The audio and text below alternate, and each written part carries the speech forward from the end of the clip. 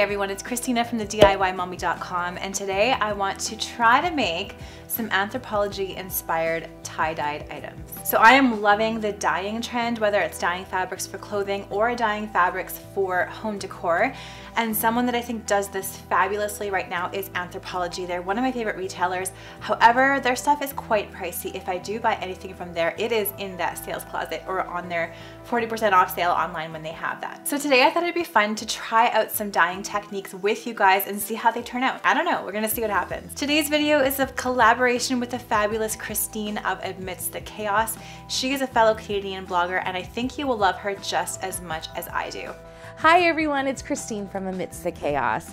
We are a family lifestyle channel here on YouTube, and we talk about tips, tricks, and hacks for life, home, and everyday adventures. We're so excited to be partnering up with Christina from the DIY Mommy to bring you this Anthropologie hack collaboration. I'm so excited to see what she's gonna do. Once you're done watching this video, I'd love it if you headed over to my channel, and what we're gonna be doing is taking wicker trash cans and upcycling them into beautiful raised plant stands. I can't wait to see how it turns out. We'll see you soon. So make sure to watch Christine's video after you watch my Anthropologie inspired DIY video today. Let's get started. I'm using this one-step tie-dye kit by Tulip. I found it on Amazon. Also using this RIT dye in the color denim blue. I have a Turkish towel found on Amazon, along with some flour sack towels. On Amazon, I got this t-shirt in a slub cotton from the Gap. I think it was only like $8.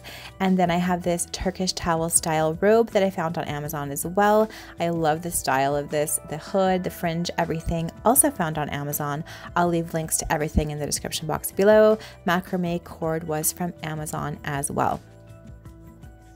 The first item I loved on the Anthropologie website right now are these wall hangings, and you guys know that I love macrame and dabbling in it every now and then, and I thought the great thing about these wall hangings were that they had that dip dye effect at the bottom, which I thought would be pretty straightforward to recreate. I also really liked this dip dyed tee from Anthropologie. So the peachy pink dip dye at the bottom hem of this t-shirt was really cute, I thought, along with the blue version, kind of that indigo color, which I thought was very similar to the denim blue color of RIT dye that I had purchased. So loving that. Both of those items quite expensive. I also liked this stripe dyed beach towel. I thought I could use that Turkish towel and recreate this look with some dye. I like the lighter and the darker versions of this as well. Again, on the pricey side, and I thought I could recreate it with an inexpensive Amazon Turkish towel. Another item that I liked on Anthropologie now is this beautiful dip dye dress, and this was an inspiration for the dip dye look that I'm trying to do here in these DIYs. So I thought I would start by opening up the package of the dye, of course, and reading all the instructions thoroughly. I did do some research online as well before I tried this out. Opened up the dye and put it into a large bucket of warm water. I just got this bucket at the dollar store. I'm mixing it up with a scrap piece of dowel. I thought I'd start with the flour sack towels because they're smaller and less expensive than the rest of the things.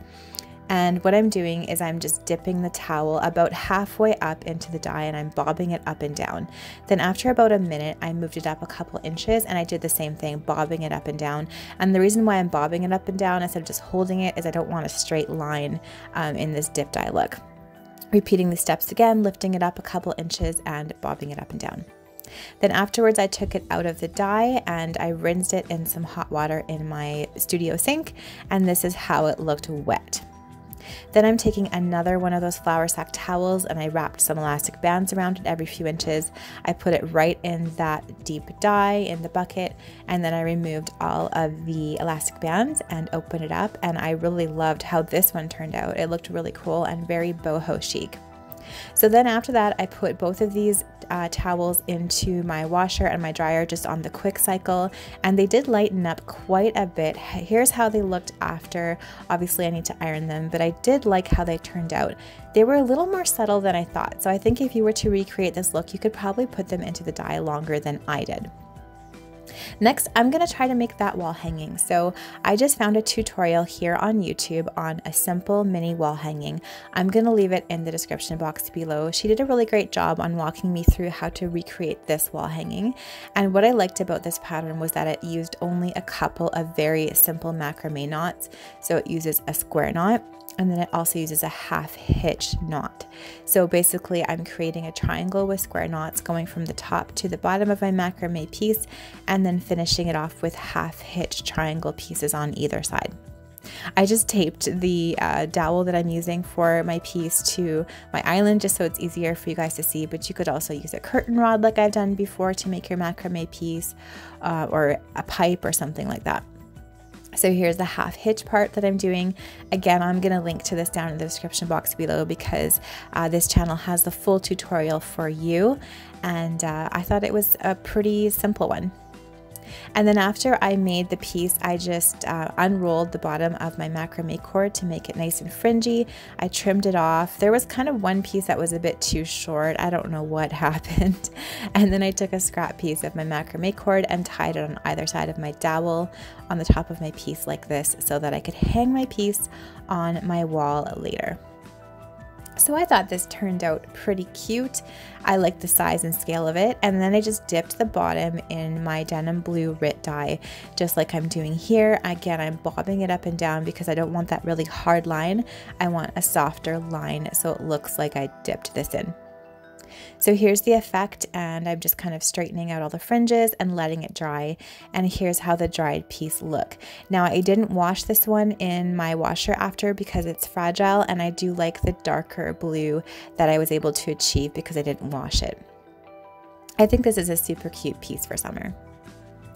Okay, next I'm trying out a t-shirt. So I basically did the same thing as I did with my flour sack towel, where I'm just bobbing it into the dye at different levels. And here's how this one turned out. I didn't mean for the top to get blue. I wanted it to be white. I don't really know what happened. The dye kind of leaked up into the t-shirt, and then I washed it in the washer and the dryer, and the effect was a little more subtle than I was hoping for, and I wanted that pure white on the top. But overall, I think this turned out nice and casual and comfy and cute for the summer. Okay, now I want to try that other dye kit. Now this is more of a kid's dye kit. You just add water to these bottles and then you just squeeze them right onto your piece. So I wanted to do a dip dye effect with a different sort of technique on the bottom of my robe. I was kind of freaking out at this point because it looked like I had just maybe exited a murder scene if I was to wear this, but I was hopeful. And then after I squeezed that bottle of dye all over the bottom hem of my robe, I took a paintbrush and put a ton of water on it and basically dragged the dye from the bottom up so that I would get a dip dye look effect.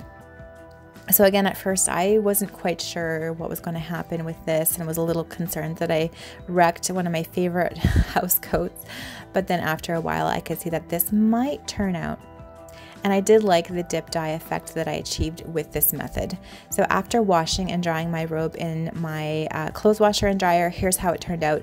Super subtle. All dyes really lighten up when you wash them and dry them in the washer and dryer. And I liked the subtle effect, and the pink was pretty cute. Finally, I wanted to try that other dye set, but I wanted to do the beach style blanket. So I'm using the Turkish towel that I found on Amazon, using one of these bottles of dye and squeezing it all over the top of this towel. I also tied some rubber bands on it in about 6-7 inch intervals.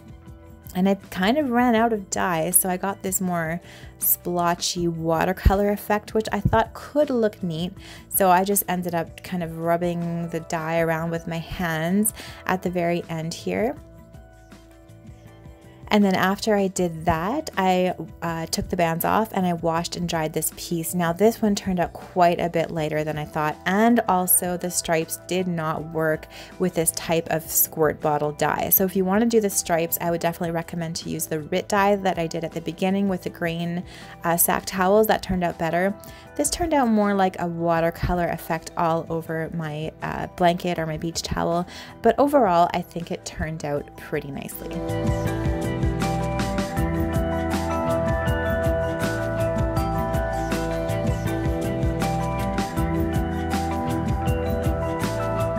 so much for watching my video today. I hope you enjoyed it.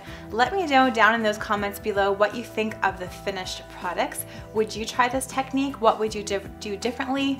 I would love to know. If you liked this video, please give it a thumbs up and subscribe to my channel for more DIY and home decor ideas on a budget. I'm gonna leave a bunch more videos right up here for you to try out next.